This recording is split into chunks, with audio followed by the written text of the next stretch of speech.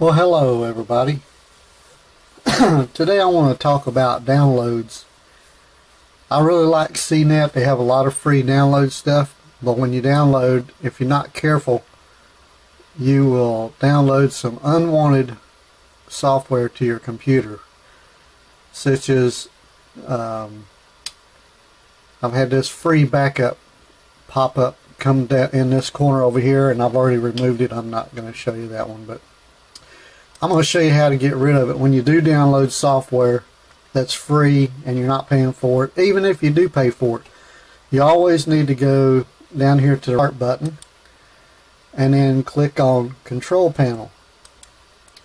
And then you need to click on your uninstall programs, and you really need to look in here and see if when you just installed whatever it was you installed, if there's anything else in here that doesn't belong here and that you don't want, like this VO package. I don't know what that is, but when I downloaded another program, this popped up.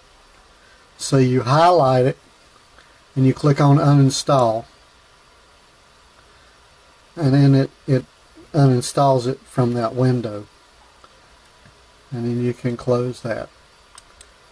So anytime you download something or you get a new program, I don't care if you're paying for it or if it's free, always go to your Start, go to your Control Panel, go to your Uninstall Programs, and read every one of these.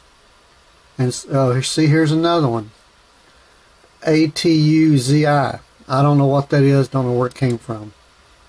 Uninstall it. That happened when I uninstalled another program a while ago, so you got to do that also. Uninstall. So anyway, you get the gist of the whole thing, and good luck with your computer. A lot of these things now are not viruses. They're just downloads that you get when you download something else or go to someone's web page and download something. And you need to get rid of them off your computer, or it will slow down your computer. Have a good day. Oh, and please give me a thumbs up and subscribe.